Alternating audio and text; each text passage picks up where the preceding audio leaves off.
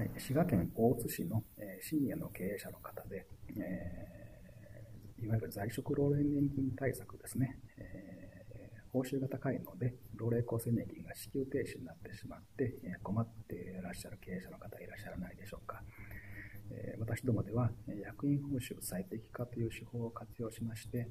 役員報酬の年間総額は変えないで支払い方だけを変えることによりまして、老齢厚生年金が支給停止にならずに受け取っていただけるようになると、そういう手法をご案内をしております。ご関心がございましたらお問い合わせください。